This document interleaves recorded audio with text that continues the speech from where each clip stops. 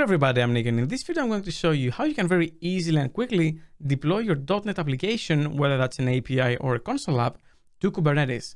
Now this video is a bit of a measuring device for me because I want to see how much of interest this is to you. Kubernetes in general is a great tool, and it's a great tool to know how to use as a software engineer because, like I've said in the past, software engineers who understand DevOps tooling and can use it to a huge degree are very, very valuable. So if you want to take your career to the next level, this is definitely things you should know. Now, if you're interested in more in-depth videos like this, please let me know down below and I'll take that feedback and maybe make a series about that. In the meantime, this video will assume that maybe you know about Kubernetes or you've used kubectl before, you maybe have used a managed Kubernetes service or maybe played around locally and you know how things hang together. I won't go too in-depth in Kubernetes itself, but rather focus on the deployment. If you like that type of content and you want to see more, make sure you subscribe and hit the notification bell to get alerted when I upload a new video. Now, before I move on, I want to let you know that I just launched my From Zero to Hero dependency injection in .NET course. In that course, I take you from the very basics of dependency injection to the fundamentals. We do a deep dive into the DI framework itself. We see how we can use some pretty advanced patterns and approaches with the built-in DI framework, then see how we can extend it even further to add other behaviors. And then to top it all off, we build a dependency injection framework from scratch. This is by far the most complete dependency injection course you will find out there. Trust me, I checked all of them and will teach you everything you need from the very basics to some pretty advanced stuff. And it all comes from real world experience building huge scale microservices. Now, the first 100 of you who want to buy this course can use this code right here to get 15% off. So check it in the description, buy it if you want, and thank you very much for supporting the channel. So I have nothing here currently, and what I want to do is I want to create a new project. And I'm going to create a new web API. So I'm going to create a Kubernetes example API. And all this really has is the weather application that we get out of the box. So your typical give me 5 weathers, really. Now, this is the project, the API I want to deploy to Kubernetes. And actually, I already have a Kubernetes cluster set up. I'm using AKS or Azure Kubernetes Service, and I've provisioned that using Terraform.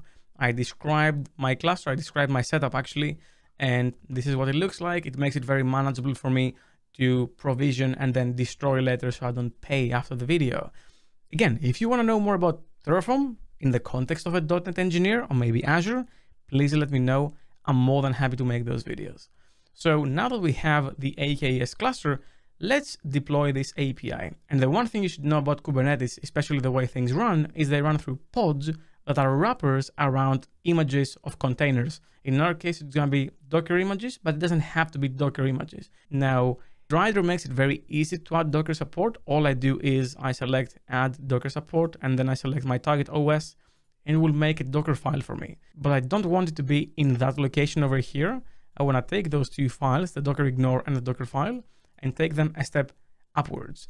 And the great thing about Kubernetes is that deployments are effectively the process of you telling Kubernetes that there is an image pushed in some registry. That can be Docker Hub, ideally private, if things should be private, or the registry offering in the cloud provider you're using, maybe ECR, which is the AWS one, or ACR, which is the Azure one. We're going to use Docker Hub because it's free and I'm cheap. So what I want to do now is I want to build this Docker image so I can push it to ECR. So I'm going to go to the terminal and I'm going to say Docker build, and I'm going to tag it. So I'm going to say Nick Chapsas /weather API, and I'm going to give it a version tag as well. And then I'll say that the working directory is the current location, which is basically where we move the files at. And I'm going to do that. And this will now build the Docker image. It's building it locally and it exists in my local machine. And what I need to do is now push it to Docker Hub. And I am already logged in on my CLI with Docker login, so I don't need to do it again. The reason why we're doing this is because in Kubernetes, instead of zipping up your application like the artifact and then just uploading a zip somewhere, all you need to do is just build an image, a Docker image, and then push it to the repository. And then you tell Kubernetes, hey, there's a Docker image there, or an image in general, go pick it up and run it. And that's all you need to do, and that's why deployments are great. So your continuous integration pipeline or CI pipeline would involve your code being built, tested, and in the end, you push that image to the registry.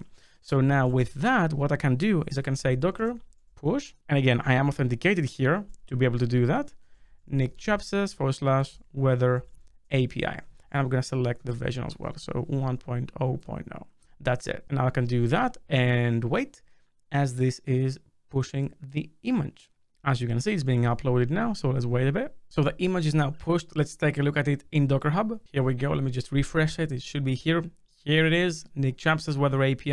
And now all we need to do is tell Kubernetes, hey, there's an image there, deploy it, pick it up and deploy it. But how do we do that? Well, in the terminal, let me just show you. I've already configured kubectl or kubectl or whatever you want to pronounce it like against that AKS cluster, which now has no pods, as you can see, no resources found in that namespace or services or anything.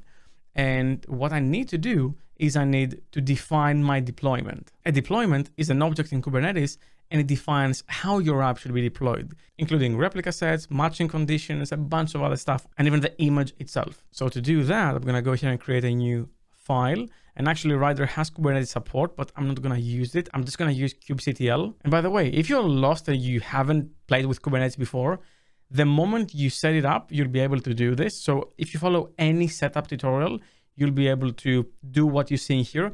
However, I'm going to link down below what I used to set up the AKS version, the Azure service, and you can use that to get exactly to the point where I am in the beginning of the video. So all I need to say is deploy.yaml. Yes, this is using YAML.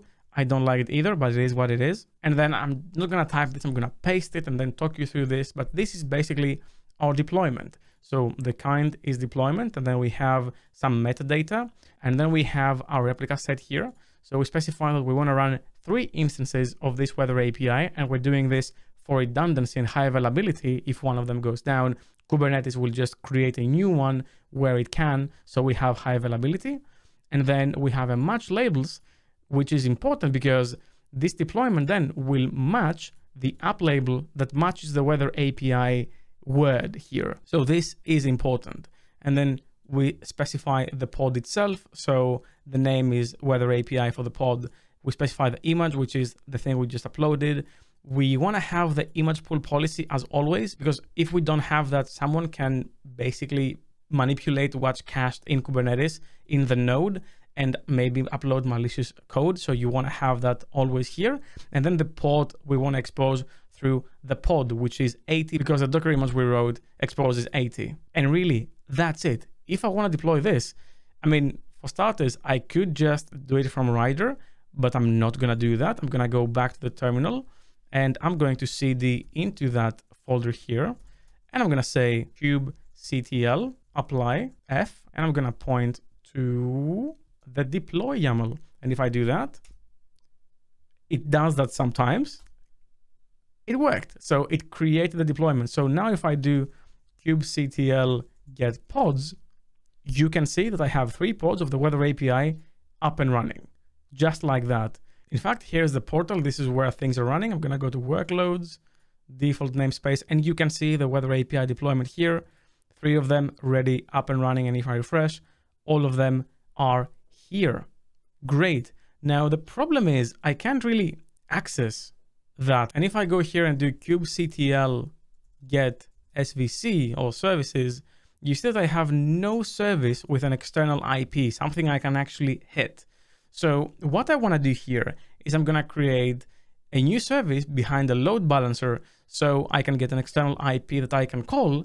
And maybe if you want more videos, I'm going to explain how the load balancer plays into all this and allowing your applications to scale very nicely in Kubernetes. The way to do that is to create a new file again. So I'm going to say service.yaml here. And again, I'm going to paste. I don't want to make it boring. So let me just talk you through this. Again, some metadata, the weather API is the name of the service here, the label, and then you have the selector, which is important. And then the target port is, in fact, Rider, if you hover, tells you what it is. It pulls it from the documentation of Kubernetes. It is the port that the pod is exposing, because you're not going to hit the pod directly. It goes through the service, the nodes, and then the pod. And then this is a port that will be exposed by the service itself, the thing we're going to be calling. So with that here, I'm going to go back and I'm going to do another F, and this will be service.yaml. And it does that, like I said. And again, I did that. And if I do get pods now, all three are running, and then get services, I'm pending on an external IP because it has to provision that. So it might take a while for me. So we give it a minute to provision this. So we now have an external IP. And if I take that and go to the actual browser and paste it here and say /weather forecast, as you can see, the application is now running in Kubernetes. And I can see that here I can go to workloads. I can see the pods running. The ones we care about are here in this default namespace, the things that we are touching. And if I go to replica sets, I have my weather API replica set, which is 3 out of 3. And again, the beauty of Kubernetes. And if I want to kill it just to see how the recovery stage will kick in, I can say kubectl delete pod and then the name, and it says pod deleted.